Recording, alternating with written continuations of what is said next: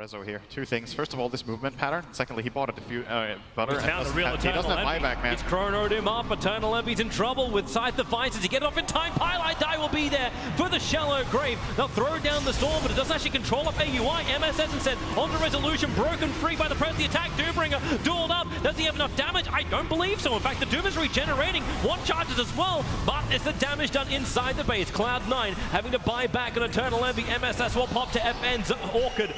And Cloud9